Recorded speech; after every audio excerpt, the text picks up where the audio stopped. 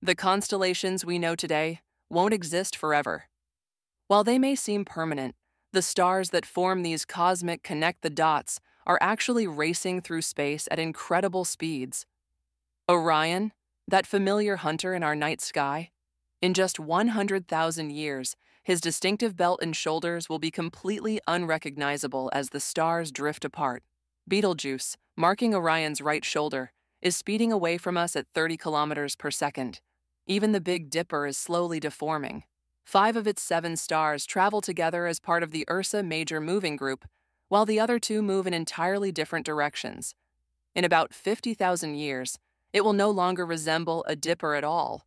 This cosmic rearrangement happens because each star orbits our galaxy at different speeds.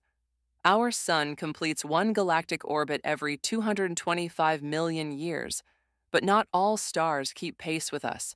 The ancient Egyptians saw completely different patterns than the early Greeks, who saw different arrangements than we do today. And if humans exist thousands of years from now, they'll look up at an entirely different celestial canvas.